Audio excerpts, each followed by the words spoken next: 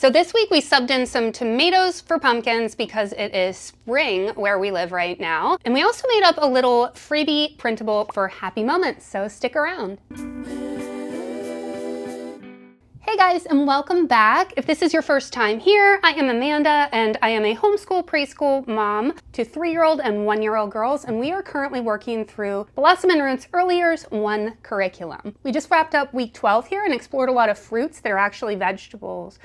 We explored a lot of vegetables that are actually fruit. See, I am an adult and this is still a super confusing concept to me, so meh.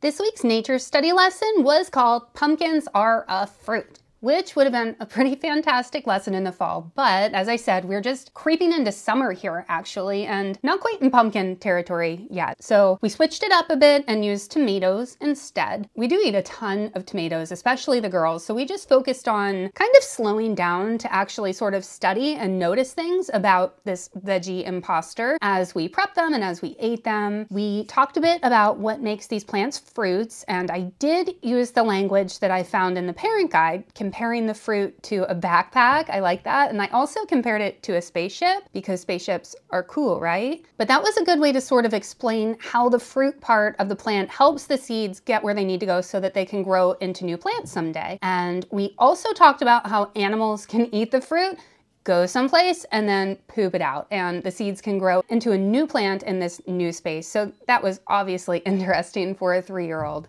One more thing that we did here was kind of a continuation of a lesson that we did way back when we planted tomato seeds ages ago. We stuck one whole little tomato actually into some soil, and it's just kind of been chilling on our windowsill for like quite a while now. And it looked like it was kind of ready to go fend off some groundhogs in the backyards. We also had a little planting time here too.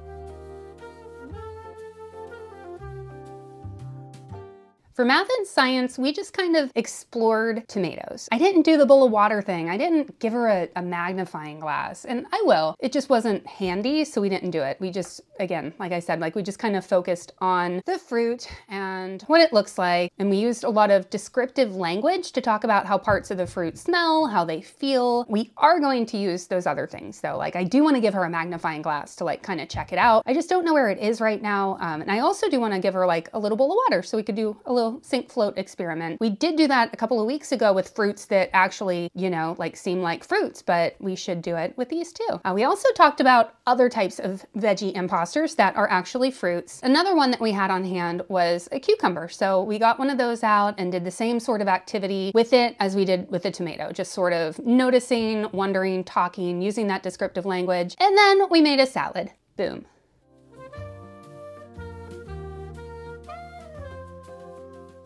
I tried something different for our picture study this week to try to sort of avoid the recreation that often happens when she sees a picture first. So we just went right into the free painting activity with red, green, and blue paint. I'm not a really big fan of primary colors, so I actually use these paints that I got from Target that are just sort of like more earth tony, I guess, than your typical standard kid paints. And this just right away turned into a messy sort of like science / sensory experience, whatever. And she was just kind of seeing what happened when she mixed the colors together and then like straight up slathering the paints onto the paper, mushing it all together. It really wasn't much of an art project as much, again, like as it was like a sensory or science experiment. So at one point, like when she was in the midst of this, I did bring out this week's painting on my phone to show her the red poppies, once again by Mary Cassatt, who we learned is from Pennsylvania, which is very cool. She just sort of switched gears a little bit after that. Then she was like, whoa, we're doing painting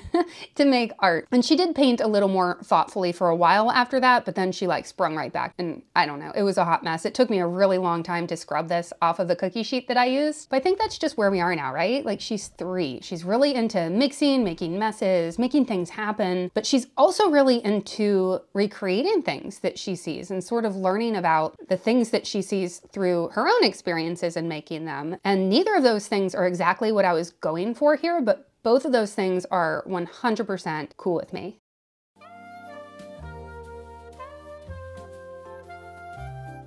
In music, we had one more week with Florence Price, and honestly, I don't even know what I would use for B-roll here, so I'm just gonna tell you a little bit about it because that's kind of what this week in music was for us. It was just more of a conversation that we had as we listened to music, and we talked about how different singers sort of have different titles depending on how high or how low their voices are. And I did kind of like also try to use like body language, use my hands to sort of provide a visual for that too. So she could do that with me, you know, like if voices are up here or down here. And I also did that with my voice, which made her laugh. And I think that that is kind of clutch. Things like that, like making a kid laugh, being silly, will make it more memorable. It will help them form a good connection, you know?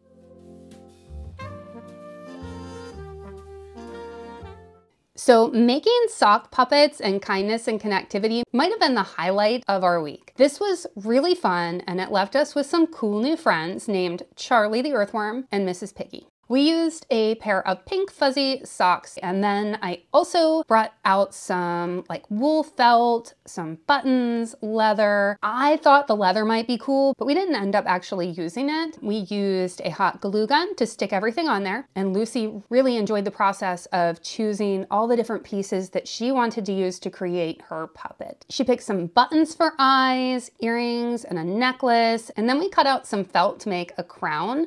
Crowns are sort of like a play staple around here these days. We use the puppets here and there to play and to talk about feelings like feeling happy, feeling frustrated, feeling left out, feeling worried. All of these came up as we played with these later on. And I think that's mostly because I really framed this as that sort of project. Like I labeled these puppets in that way. We weren't just making any puppets, we were making feelings puppets.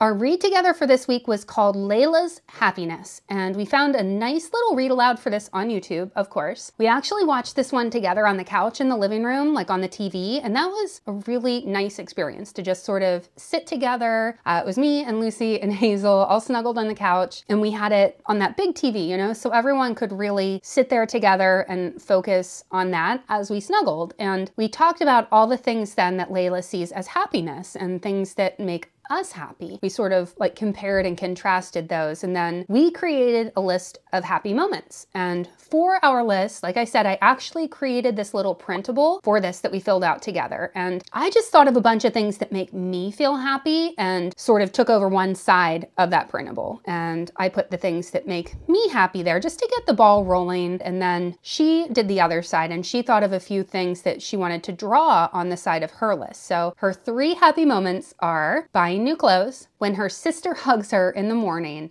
and when I kiss her. And I would now also like to put all 3 of these things on my list because they are absolutely perfect and I'm just melting over here. I do like this printable and I hope that you grab it and use it if you want to, but I also really like the idea that the parent guide suggested, using a dry erase marker or a window marker on a window or a mirror. And I think that I might extend on this activity at some point, just kind of continue it and have her draw some of the things that make her happy on our back window. I think that that might have been a better way to go about this because really what kid doesn't want to draw on a window, right? And also she would then get to continually look at those pictures, at those happy moments all the time as we do all the things that we do in the dining room.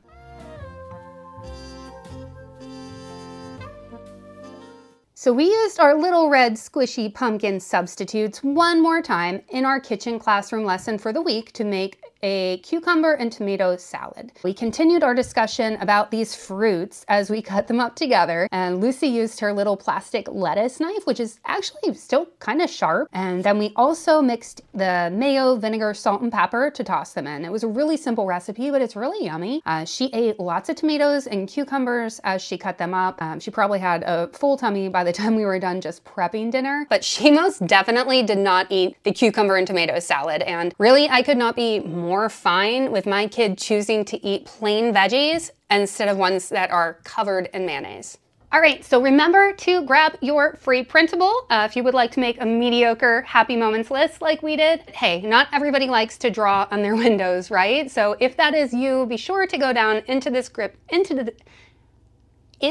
description to grab that free printable. And also make sure you come back around next week as we do stuff. It was a good week and I hope to see you back for it. Later.